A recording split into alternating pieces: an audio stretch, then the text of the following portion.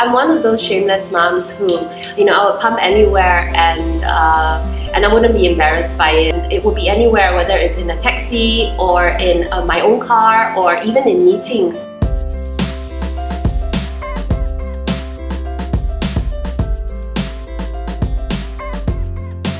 Hi, my name is SHUXIN. I am a mother of two. Noah is 3 years old and Shiloh is 21 months. Being a working mom and breastfeeding is terribly difficult. I think one of the pain points is that you're in the middle of work and you have to put your life on hold and you have to go to a discreet corner and you have to spend that 10-15 minutes pumping. Usually you need to do it at least twice in a full day. And so what I did was during meetings I would just shamelessly pump.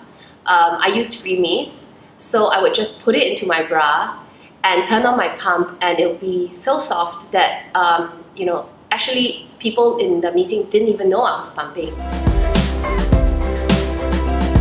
I think the first one is that to have 2 breast pumps, so you don't need to be constantly carrying a breast pump to work every day, and all your equipment as well.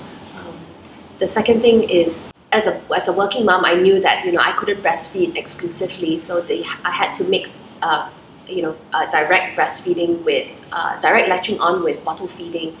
And I think one of the tips that I got from other moms was actually that you have to make sure that once the child is established on latching on, that you have to start them on bottle feeding very quickly. Otherwise, it's going to be a struggle later on when you try to give them breast milk from the bottle.